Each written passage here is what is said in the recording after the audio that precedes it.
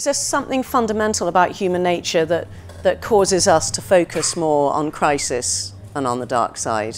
Meg, why don't you start? I mean, I would say that there is something in human nature that causes us to focus inordinately on a kind of pornography of dark and light. And I was trying to find someone who spoke Latin earlier so I could really get to the basis of the word pornography, because all the definitions just say it's all about naked ladies. But I would define pornography as sensation without content. And I think it's no coincidence that the internet, you know, the biggest searches on the internet are pornography, of which 88% apparently has an element of violence, and cute kittens. And they're both exactly part of the same sensation without content. And I think that there is a tendency, there is a real attraction in human nature to sensation without content, because it's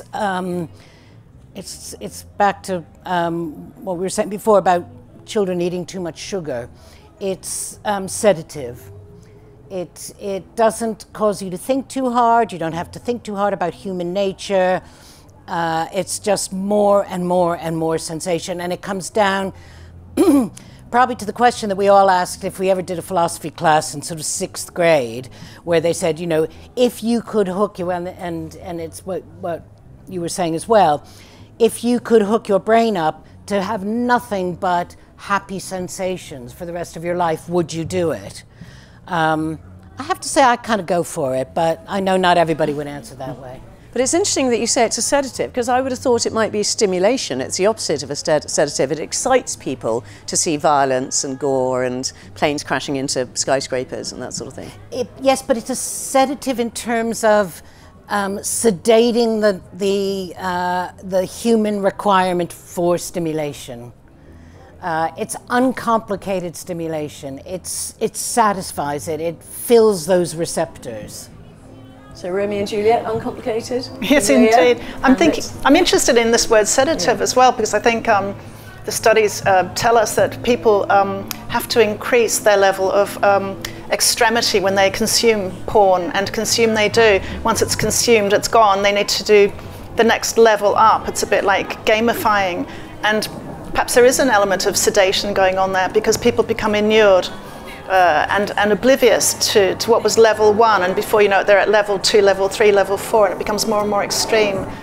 And it's well known that pornography ruins people for actual sensate consensual sex. It no longer does what it's supposed to do, because the sensation levels have become so high that they can't be matched by real life. But I wonder whether, just moving away from porn for the moment, when we get excited by watching violent films, or indeed planes flying into skyscrapers or rubbernecking, what we're actually doing is trying to learn from the experience. So we're trying to think, you know, if I read this book about, I don't know, a woman who's been horribly abused, maybe if it happens to me, I'll be able to deal with it better because I've sort of lived through it vicariously. Do you think there's some sense of vicarious learning? That's a kind of learning, but there's another kind of learning, which is to learn to explore those very difficult feelings in oneself. You know, people for a while wondered and got worried why it is that when we read folk tales and fairy tales to children, they're so full of, you know, death and murder and hunger and, you know, people, you know, trying to eat you for breakfast. But children actually are not terrified by those experiences, because they're experiencing those stories in the comfort and safety of their bed with mum or dad or their carer reading those stories to them, so that they know themselves that they're not about to be eaten by a big bad scary wolf, or, you know, hunted down by the axeman. So it's about appreciating those darker shades of human experience in a kind of safe environment. And I think that's what stories do for us all the time, and we still do that as adults when we go to the theatre. I remember studying revenge tragedies, you know, that kind of Jacobean phase just after Shakespearean.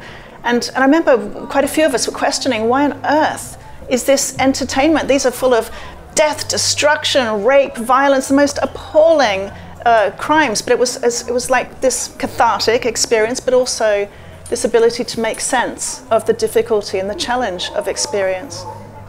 And I wonder whether, as our lives on average actually get less violent, I mean, we do of course have a rather violent virus trying to attack us, but generally less violent, maybe we seek out fictional violence more. What do you think, Nick?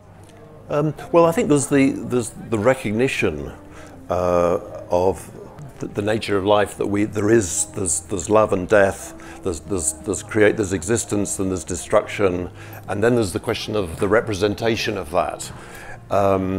It's no bad thing that we want to represent the things that are important to us. And of course, children, you can't fool children, so they want their tales are going to also represent the things that are important, which they know are important. The question then is sort of what we do with that, and then how you whether the representation in fiction or films or whatever of the negative side of things can be used in a positive way, and that's the challenge in many ways. So a philosopher, Nietzsche, for example, was predated Freud, but he very much was aware of these negative sides to human nature, but he saw the task as using them in a positive way. So we're aware of death and we have this destructive urge, but maybe if you can turn that around and channel it in a way which is creative. Absolutely. In some ways, that's the sort of challenge that if you can do that. But that's not easy when, on the other hand, we're being sucked into the sort of more sentimental representations, which really are a denial of that reality. It's a problem. And back to this idea of, pornography in the wider sense. I mean, I'm not talking about sex pornography necessarily, but a huge amount of well, I mean, I know for certain that the sale of detective novels, murder mysteries, violent films goes up when the economy is doing well. So when everybody's feeling safe and happy, we need more kind of sentimental, violent stimulation without very much content. Literature, it's what I do for a living. I believe in it more than anything as a forum to be able to allow people to experience things that they're never going to be able to experience in their own lives, or they won't be able to experience maybe for a number of years. However, the vast majority of writing, of books, of stuff that sells, of movies, doesn't actually grapple with those subjects. It presents it as a kind of sentimentalized version. About 15 years ago, there was a big series called A Boy Called It. Does anybody remember that? It was about a boy who had been horribly brutalized by his mother and forced to eat shit and lived in a box. And then both of his siblings, I think, sued the brother because they said, no, that never happened in our family. For me, the interesting takeout of that is, of course, that every family is like Rashomon. You're looking at it from different versions of a prism. And what one child's hideous upbringing was another child's perfectly happy upbringing. But what I remember about that was my child was in primary school, and there was a little girl who was in her class who had a terrible, terrible family situation. In fact, I'm not even sure she had a family. I think she was fostered, and her mother was a drug addict, and she'd really had an incredibly horrible time. And her favorite books in the world were these books, A Boy Called It. Now, was she trying to make sense of her own personal situation? Possibly. Was it encouraging to her to think that somebody had a worse life than she had? Or was there just a kind of sedation in this this voyeurism? And actually I think it goes all the way up to the Booker Prize. I mean, I won't mention particular titles, but you can ask me after. But there are an awful lot of books that have won the Booker Prize recently, which I read as a kind of voyeuristic porn, which give you really creepy, horrible, vile experiences, but don't actually give you the kind of the the content, the literary substance that makes that kind of stuff meaningful.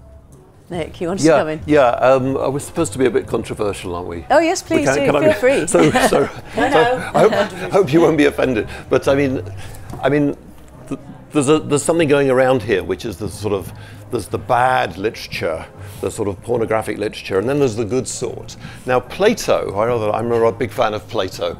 He had the view that all literature was very impressive and very seductive, and we should treat novelists, both of you, with the greatest of respect as we escort you to the city walls. Indeed. And say, Banished, banished. Yeah. Because too dangerous.